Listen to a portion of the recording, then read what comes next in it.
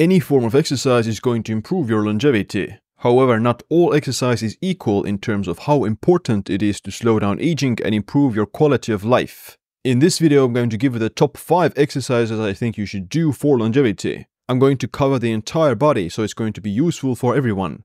Make sure you watch until the end because the 5th exercise is especially interesting.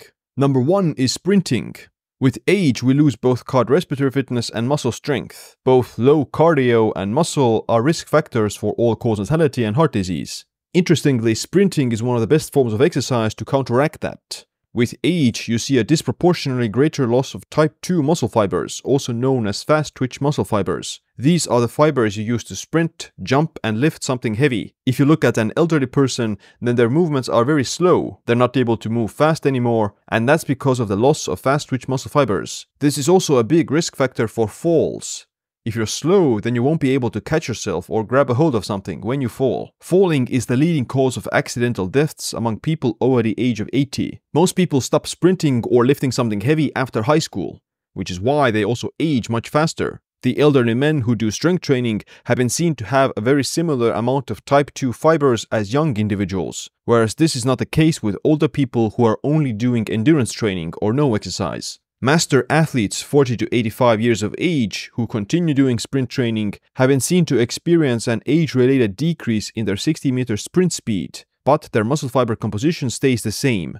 Just doing cardio and low-intensity exercise isn't enough. You need to do things fast to recruit those fast-twitch muscle fibers. Now, any form of resistance training can typically increase fast-twitch muscle fibers, but the problem is that you can also be slow with lifting weights. That's why you still need dedicated training for speed and explosiveness. Sprinting has also been seen to increase testosterone and growth hormone levels, which both decline with age. So how should you do it? Doing some form of HIIT intervals is effective for stimulating fast-twitch muscle fibers and increasing your cardiorespiratory fitness. However, for maximum effectiveness for increasing your fast-twitch muscle fibers, you need dedicated sprint training, not just trying to get tired. So instead of doing short rest periods between your sprints, it's better for speed development to rest as long as you need to, and then run as fast as possible for a shorter distance. And that's how you'll focus on speed development the most. At least once a week, you should do some sprint training for 60 to 100 meters. Repeat that for about 5 to 8 rounds and rest as long as you need to between the sets. Number 2 is pull-ups. Next, I want to introduce an upper body movement to keep things in balance.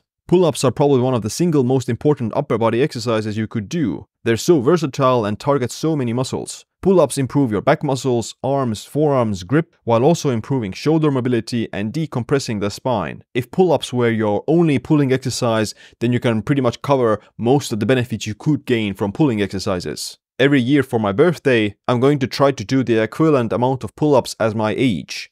Last year I did 29 for my 29th birthday, and this year I'm going for 30, and we'll see how long I'll be able to continue this streak. My goal is to try to do at least 10 pull-ups when I'm in my 70s and 80s. Number 3 is back squats. Resistance training also trains fast-twitch muscle fibers, but lifting weights is more effective for bone density and muscle mass, which are also critical for longevity. The reason I chose back squats is because they're great for increasing bone density in your femur bones. Hip fractures are life-threatening for elderly people, and you want your bone density to be above normal already in your youth, because it's much harder to increase your bone density when you're old.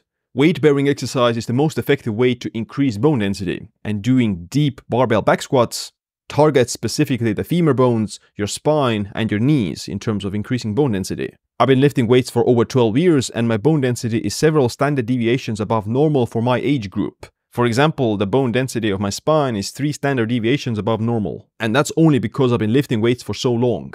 But the reason I added back squats into this list isn't because of the idea of increasing your barbell back squat number and trying to lift as much weight as possible. The reason I added it into this list is because of the mobility aspect. Instead of trying to lift as much weight as possible, the goal with this exercise, in my opinion, should be to practice good form and go as deep as you can without feeling any discomfort. This way, you're increasing the bone density in your femur bones, your knees, and your spine the most. So the goal shouldn't be to lift as much weight. The goal should be to do it as a mobility exercise, while still overloading the joints and the bones. Number 4 is Zone 2 cardio. I've talked a lot about the benefits of VO2 max and Zone 2 cardio before, and sprinting can certainly improve your VO2 max if you do longer intervals lasting up to 4 minutes. However, there's also a lot of value to doing low heart rate training, which is called Zone 2, instead of just doing high intensity exercises. Zone 2 is a heart rate zone of 60 to 70% of your maximum heart rate, and it's where you burn the most amount of fat. The benefits of this for longevity are related to metabolic flexibility, increased mitochondrial biogenesis, and better fat metabolism. With age, these things all go down, and by doing some Zone 2 cardio, you're improving your cardiorespiratory fitness as well. You can do Zone 2 in virtually any way. You can jog, you can cycle, hike, swim, play sports, etc. The key is to just stay in that 60 to 70% of your max heart rate, which is in the low 100s for most people. It is important to do strength and speed work when you get older because you lose more strength and speed as you get older, but increasing your aerobic base and increasing your cardiorespiratory fitness is also very essential to slowing down your heart aging. Before I continue on, I'll briefly mention to you about one of my favorite longevity gadgets, which is the Bond Charge infrared sauna blanket. It's a cheaper and more convenient way to take the sauna anywhere at any time. I've talked a lot about the benefits of regular sauna use. I believe taking the sauna regularly is the second best thing for your longevity after exercise. In fact, the sauna mimics a lot of the health benefits of exercise. The sauna is also effective for excreting heavy metals and other chemicals we're exposed to on a daily basis. The Bond Charge infrared blanket is made of pure leather and it's low in EMF. It's got a rating of 4.9 out of 5 based on 176 reviews, which is crazy. But I'm not surprised because I'm using the blanket almost every day and it gets the same job done as a regular sauna. Plus, it's easy to clean and you can store it under your bed. Alright, back to the video. And the last exercise is Hindu push-ups. To counteract sitting and the forward position, the Hindu push-up is also effective for strengthening upper body pushing muscles. If you've done yoga, then you know the downward dog and sun salutation exercise. The Hindu push-up is a combination of that done for reps. You start from the downward dog position and then dive into a sun salutation to stretch and extend the back. In the downward dog position, you're also opening up the shoulders and upper neck. With age, you become more hunched over because of loss of muscle and mobility. The Hindu push-up is one of the best exercises for counteracting that.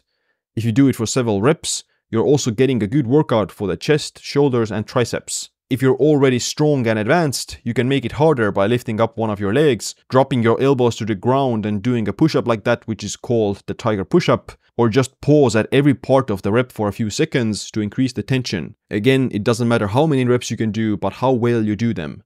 To sum it up, I included only the top 5 exercises best for longevity. Longevity isn't about specialization like a powerlifter or a marathon runner. You need to kind of cover all the bases of strength, mobility, endurance, flexibility, and also speed. Of course, you shouldn't limit yourself to only these 5 exercises. You should do more exercises that introduce variety and also improve your athleticism. If you want to learn about my evidence-based workout routine, then check out this video. Other than that, thanks for watching this video. Make sure to click a like and subscribe for future videos about living longer and staying healthier.